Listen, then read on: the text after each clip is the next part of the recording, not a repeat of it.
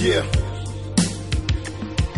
Playa T, that's me. Now, I want to bring somebody on. He's a prodigal child of Cleveland.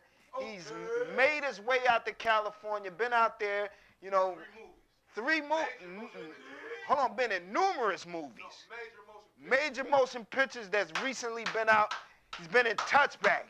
He's been in Laughing to the Bank. Working with some of the funniest comedians out there, which are his peers. We are glad to have him on board tonight. My man's in there. He's also a prolific writer.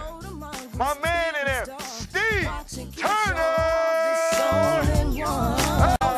I'm gonna tell you right off top. Man, I felt like a fat lady sitting in the church seat when I sat in this moment.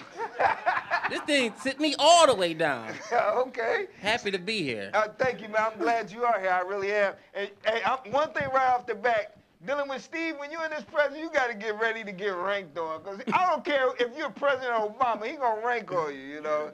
He going to get you, you know. He got at my man Curry Kane. Earlier this morning, Curry Kane had on a red hoodie. He said, man, you going to keep moving around, you going to catch a yeast infection. You seen how tight the pants were. There was, what's them pants the basketball players wear, not spandex, what they call it, Velcro? Tight, those tights.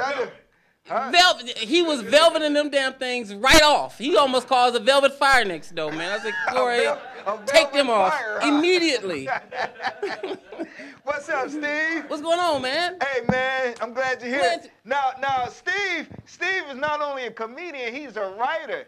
You know, Steve hit me up, yo, T, let's find some people. We want to get them on Divorce Court. We want to get them on all kind of shows. So Steve got my man Corey Kane on Divorce Court. And I just seen the clip today. Hilarious. Yeah, Corey Kane. Hilarious. Now tell me, man, I mean, where you get your inspiration from? Writing, acting, you know, comedic sense. Okay, I get my inspiration in things that happen in life. And real quick before I even get into it, I just wanted to give a shout out to the model who came up here, man, because I was talking with him. I was chopping it up with him. He said, you know, we were talking about things. He said, you know, I'm the first model from Cleveland that's deaf, that's hard of hearing. I said, well, yeah, you know, and I let him know about me, you know, because 6 years ago I was out in Hollywood and I had a motorcycle accident. There was a truck hitting my motorcycle going 50 miles an hour. Crashed my bike, destroyed it, you know, crushed the helmet. It had bleeding on the brain. You know, the bike was destroyed. They said, dang, he'll never be able to remember nothing. He'll never be able to talk fast again. So I told him about that. Shit, nigga, I got one lung. Hey, hell, I'm going to beat that. How you going to beat that? You ain't get no sponsors over here. That's what I said. Well, I had sex with fat ladies. Hold on.